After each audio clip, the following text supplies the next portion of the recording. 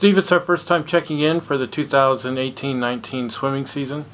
The Pirates essentially are about halfway through the season. You've had 4 dual meets with this team. The men are 4-0, the women are 3-1 in those Northwest Conference dual meets. What did you learn about these teams through the 4 dual meets you've had so far?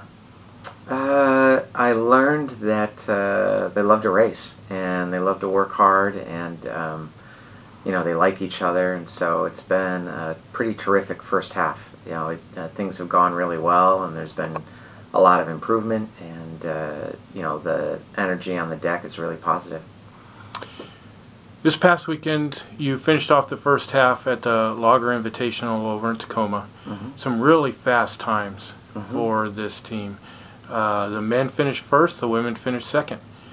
Give us your recap of how this past weekend's meet went.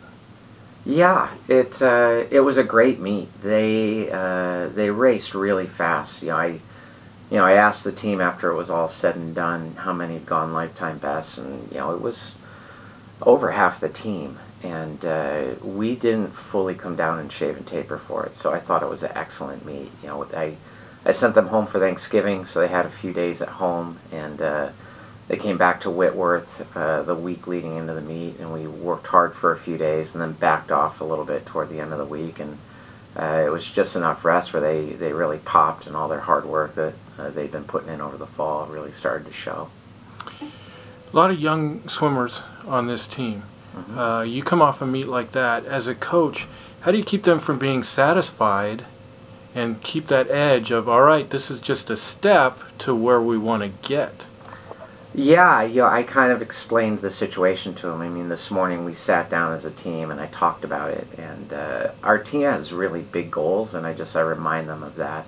I put up on the wall the list of all the national times and stuff like that, and we have a couple goals. We really want to do well at our conference meet and try and win a championship there, but I also have a lot of swimmers that want to get to the next level and go to NCAAs, and they realize that's a big step forward for a lot of them. And so, I think they're pretty grounded. They're not taking it for granted. They know there's a lot of work ahead if they're going to get to where they want to go. And so for me, it's simple. I just have to remind them. Talk about the plan for the rest of this month. How do you get through final exams first? And then they go home for break, and then you guys gather together and talk about the training that's coming up. Yeah.